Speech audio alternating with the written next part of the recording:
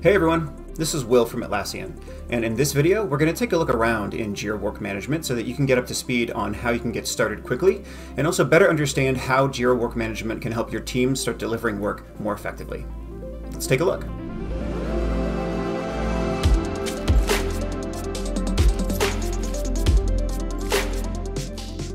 To start a new project, we'll click right here, and we'll choose from one of the many project templates that Jira Work Management comes with. For this example, we'll select the Content Management template.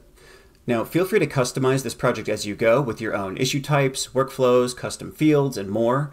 We have videos that dive into these topics a bit deeper, but take a look at those to understand customization and project views and other ways to customize your project.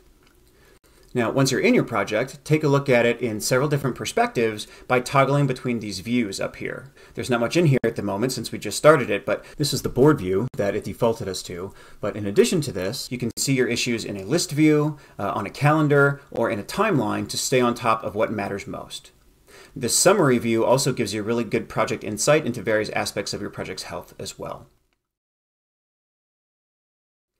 Now, since we're just getting started here, let's go ahead and add our first task.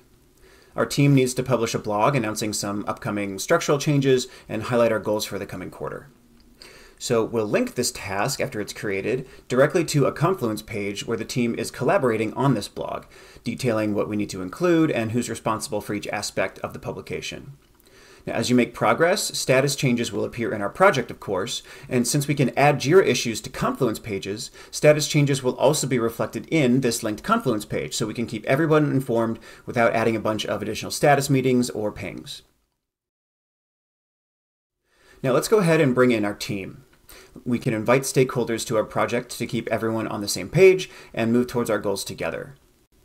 But Jira isn't just for your singular team, it's for your entire organization. For example, if your software engineers are working out of Jira, you can easily add their release dates directly in our calendar here. And if our work depends on the software engineers delivering a particular release, any changes that they make to their release dates will be reflected here dynamically so that we have the latest information. We can also click into the release and then even deeper into the specific issues that comprise this release if we need more granular information about its progress. So these various views for our project are great, but sometimes you need to see aggregate project data from multiple different teams. And that's where this overview feature comes in handy. We can create an overview and add multiple projects to it. And now we can see these familiar views that we talked about earlier, but they include not just our project, but data from any other related projects as well, giving us a fuller picture of how all this work is connected. Jira Work Management also helps streamline back and forth between teams.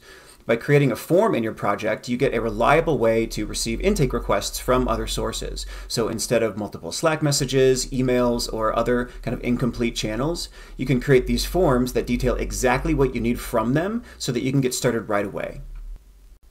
Now, automation is another very powerful tool in Jira Work Management. With this rule builder, you can automate any number of things in your project, removing menial tasks and minimizing human error. Now, we'll have another more detailed look at automation in another video, but I wanted to at least mention it here since it is such a powerful feature. If we want to share this board elsewhere, we can use these handy smart links in a few interesting ways.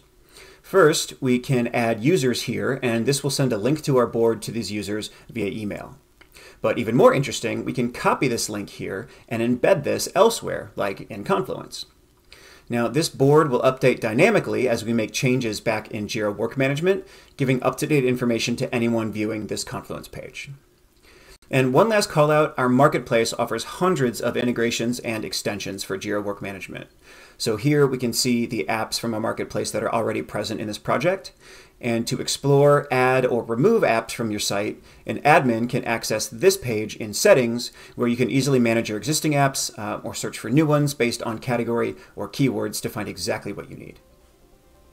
Now that you know the basics about Jira Work Management, feel free to check it out for yourself by starting a free trial, and look for other videos in this series where we explore these topics in more detail. Thanks.